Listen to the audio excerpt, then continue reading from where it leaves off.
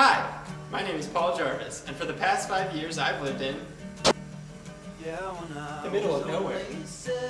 But that has given me the opportunity to learn so much and find beauty in every situation. So now, about to graduate with a master's degree, I thought about what I had done to get here. I've met new people, soaked up all of the information that I could, competed in athletics, explored new places, braved Kansas weather, like thunderstorms, harsh winters,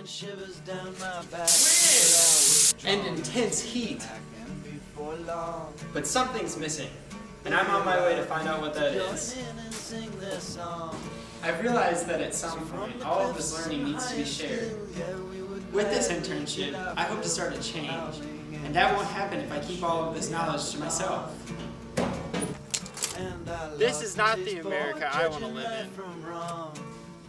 I want to convince people that sitting on the couch isn't living. John Muir said that most people are on the world, not in it, have no conscious sympathy or relationship to anything about them, indiffused, separate, and rigidly alone, like marbles of polished stone, touching but separate. I want to show people that this is worth protecting.